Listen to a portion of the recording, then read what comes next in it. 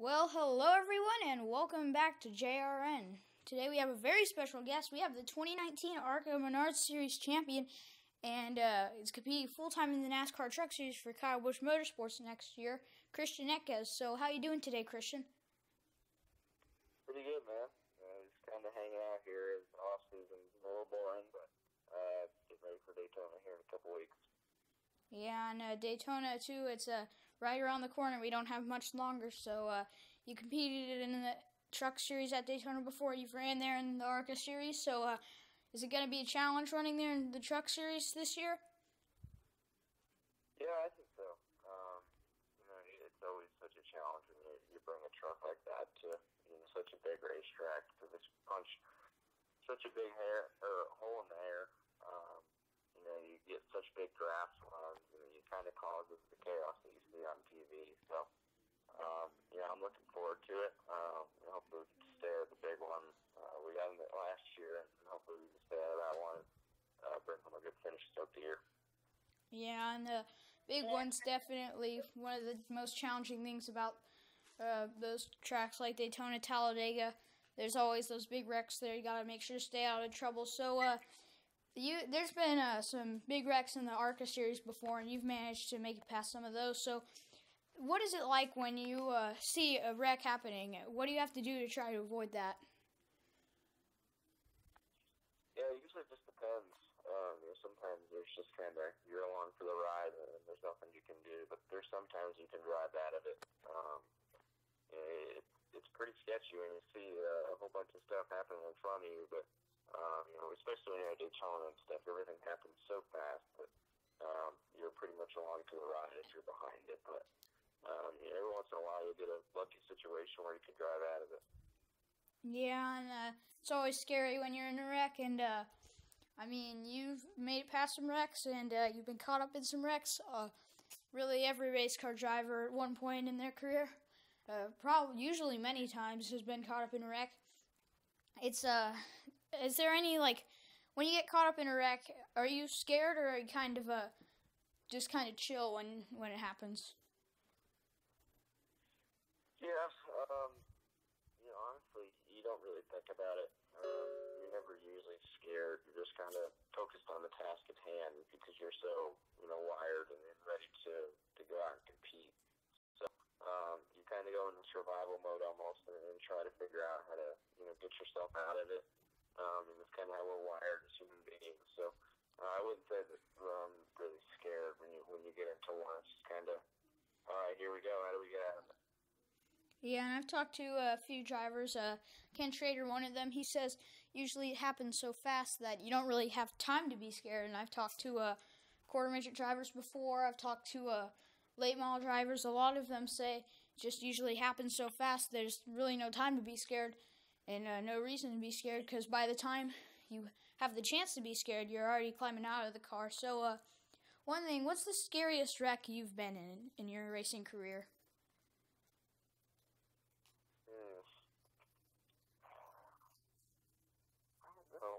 I'd probably say, honestly, Daytona this past year in the truck.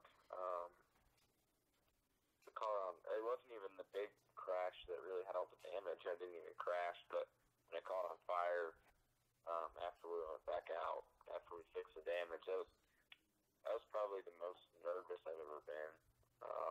It's the first time I really caught on fire big, so I'm not a big fan of fire, so that one probably. Okay, well, it's a good thing you haven't been in any too serious wrecks, so it's a good thing you're still here today and competing for wins. So, fire, I know a lot of the drivers usually don't have a problem when fire comes because they got those fire suits on, but how hard is it when you're in fire, and how quick do you, want to get out of that car when there's a fire? Yes, as quick as you can.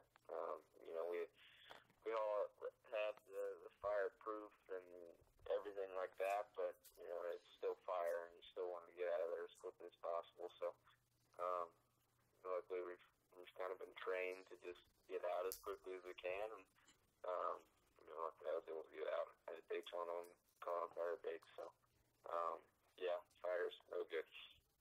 Yeah, and I bet it's probably hard to breathe in that car when it's on fire. A lot of drivers I know want to get out quick too because they always have a hard time breathing, especially when the officials come trying to put out the fire. You're still having a hard time breathing then, so it's definitely pretty scary. And so this year in the ARCA Menard Series, you scored 4 wins, 13 top 5s, and 17 top 10s, and 89% of the time you finished in the top 10. So that's basically the majority of the races. And you still came back to win the championship after only making 19 out of the 20 starts on the schedule. After you had to miss a week at Salem, that race. So the Truck Series we know is a lot different than the ARCA Series, but you've done pretty well in the Truck Series too. You have made 8 starts this year, and you had 3 top 5s and 4 top 10s this year, and you led 90 laps, and you had that really good run at Homestead in the Truck Series this year. But so, do you think you'll be able to perform like you have in the ARCA Series this year in the Truck Series?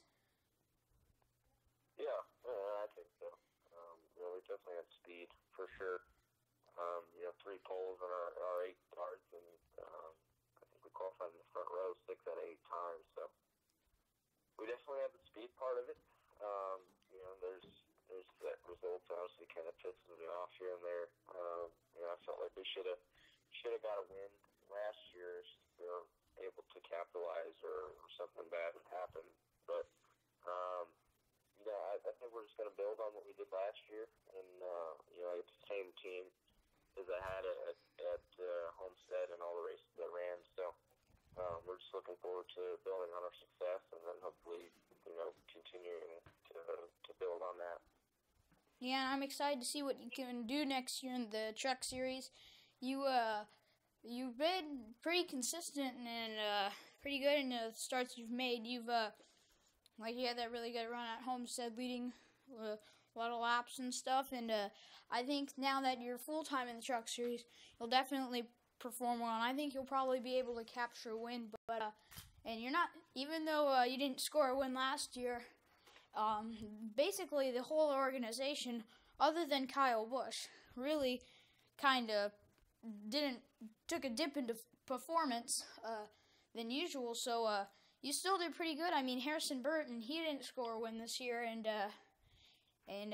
he raced full time, and he only made 8 starts and performed basically like he did most races.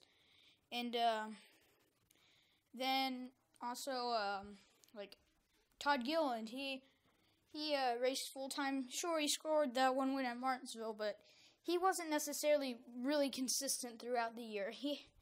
None of these drivers did bad or anything, but they just weren't really that great as Kyle Busch Motorsports usually is. So I definitely think that you'll be able to bring the organization back to glory and score a win next year. So is there a specific track that you really want to win at next year? I know a lot of drivers have a certain track that's special to them, or they want to win at the most. Yeah, obviously I'd like to win at all of them, but I'd say the biggest one is Gateway. I feel like I honestly should have won that race the past 2 years. In 2018, led a bunch of laps, won stage 2, got wrecked. I think the start of stage 3, it led the entire stage 2 and had a really good truck. And then this past year, led 57 laps or whatever like that, but lost the lead really, really late on a pit stop strategy.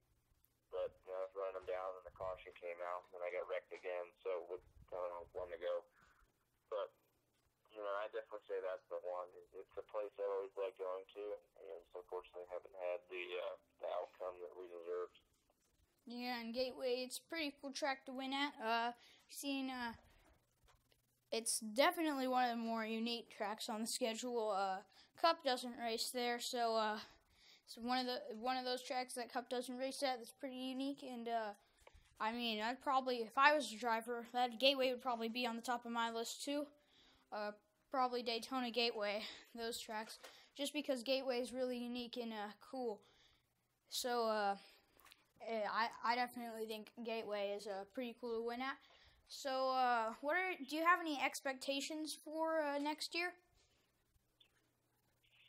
Yeah, obviously we have our preseason goals, but I want to get to the point where we're a championship caliber team. We were last year for sure, and I feel like we can get back to there pretty easily. I was trying to build on the success that we had last year. And Kyle and Greg did a great job in their trucks. We won 6 races or whatever it was, and finished top 3 on a weekly basis. It's just I want to get to the point that we're running top 3 on a weekly basis. With me driving, Kyle can go out and win every race, but he's been in the series so long. I want to get to the point where I'm close to that. So we'll just have to see what happens, but I'm really looking forward to having the shot to try to do that. Yeah, and so Kyle Busch, he's been your mentor, kind of, racing for him. Has he helped you in any way with your racing career? He gave you any pointers on what to do? Yeah. Usually he'll come to our competition meetings every Monday or something like that. We'll watch the race, and as a team, all 3 teams get combined and kind of go over what we did right and what we did wrong. It's super helpful. He's always there if you need something going to a certain racetrack as well. So it's been an incredible asset to have, and looking forward to using that a little bit more this year. Yeah, and Kyle Busch, he's definitely probably the best driver in the NASCAR, really, this year. I can't necessarily just say Cup Series because he's still winning in the Xfinity Series and Truck Series, but he's been really, really consistent. He got those 11 top 10s in a row Cup Series, and so I definitely think, really, whoever's racing for him, he'd probably help them out a lot.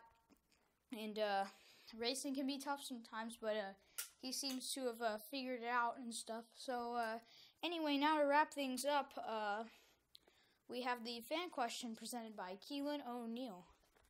Do you prefer McDonald's or Chick-fil-A? Chick-fil-A. Oh, yeah. McDonald's is kind of trash compared to Chick-fil-A. Okay, well, I'm probably... I'm not really a big fan of either of them. Chick-fil-A, I like Chick-fil-A. I probably have to say Chick-fil-A. My only problem is probably just the play area and the smell of it, because usually when I go there, so many kids run around barefoot and stuff, and I can't really, I don't like the smell of that. But McDonald's has a play area too, so I mean Chick-fil-A would probably have to be mine as well. McDonald's really never been a huge fan of that. So, yeah, probably the same as you, Chick-fil-A. I like it. Yeah. Good choice. Yeah, and so anyway, thanks so much, Christian, for joining us on the show today. Thanks, everyone, for watching. If you haven't already, please make sure to like and subscribe, and we'll see you next time on JRN. Thanks, buddy.